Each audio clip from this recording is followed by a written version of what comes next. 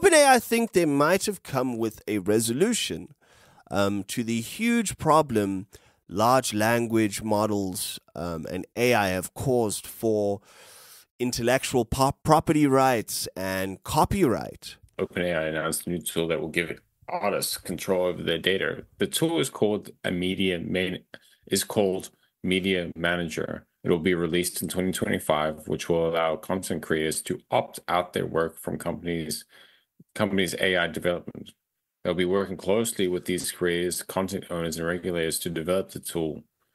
So the background is that OpenAI is getting sued left, right, and center for having trained its AI models on data not owned by them, specifically data with in YouTube, and that they have never consent to use in this manner. Yeah. What do you think this means? Well, basically, and this is the weird thing, but again, it's sucking up all the info. Because is it fair? Like, we can read info, we can read articles that aren't our creation, interpret them, and regurgitate it. But it becomes unfair when OpenAI can read one article every millisecond and learn it verbatim. And just suck it into its language model and then act like it came up with it. So it sparked, I mean, there's been authors that have sued them, content creators, news agencies. The New York Times has sued them. There's a couple others that are jumping on that same bandwagon. And it's purely for that same thing as Josh mentioned, training itself on data, especially YouTube, without adhering to, I guess, fair use policy. Yeah, either fair without adhering to. I had thought about this when I was looking at some of the AI stuff, and I think that until AI becomes intuitive, I don't think you can call it intelligent.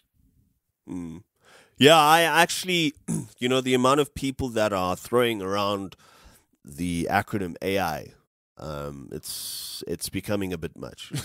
It's becoming like fucking Bitcoin or crypto. It's like everyone's throwing it around.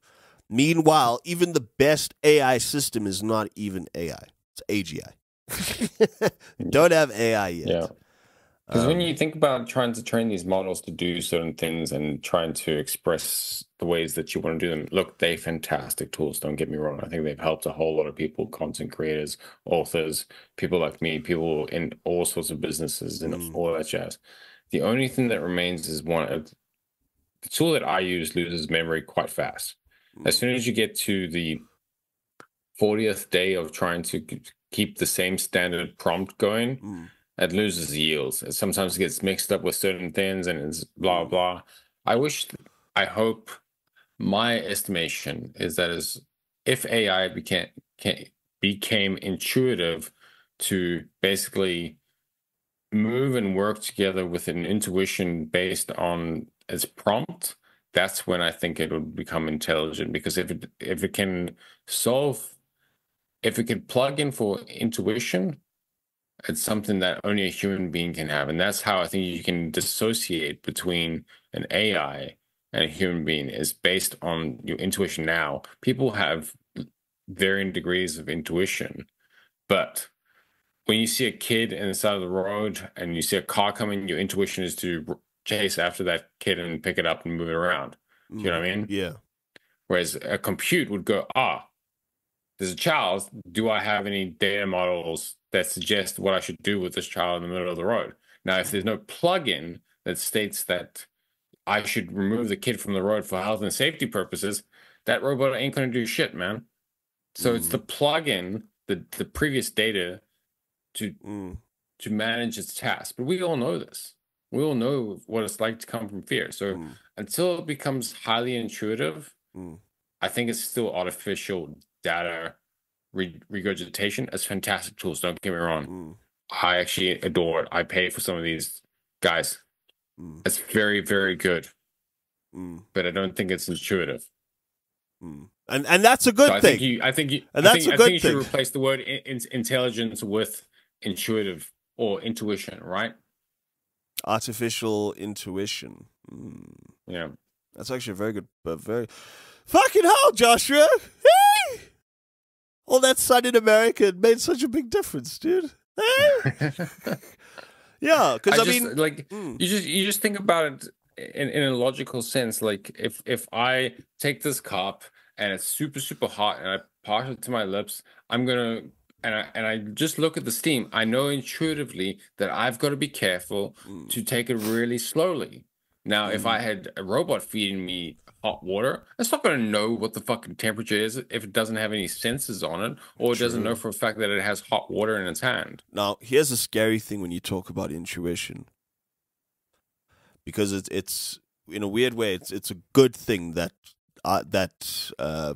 AGI is not intuitive yet, because intuition, like you mentioned, certain things are motivated by fear. Most of them, actually, when it comes to intuition, is motivated by fear, which can prompt an overreaction.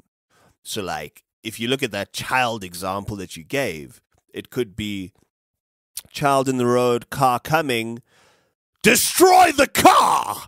Like just fire fucking IBMs at the car to save the child, of course. But destroy the car! I was watching what a brilliant documentary, Turning Point on Netflix. I highly recommend it, guys. But they were basically speaking on effectively the Cold War that took place between the US and Russia. And I want you to just think about these two events that I'm going to just mention. And think about, in the context of AI, if AI had to intuitively respond to the information given to it. So in 1983, basically, at one of the U.S. military bases, they were surveilling some shit, and a dude got an alert on one of the radars, and it's like, hey, fuck, okay, there's a whole lot of missiles incoming from Russia. It's like, what the fuck? Okay. Double checks the data, checks it with this, cross-checks it with that, and he's now left with the decision to react to this. And the reaction to this is always retaliate and fire back as many missiles as you can. Try and, of course, intercept what's coming in, but you need to retaliate to Russia. And this dude was on the verge of calling the president and authorizing fucking nuclear attack on Russia, okay?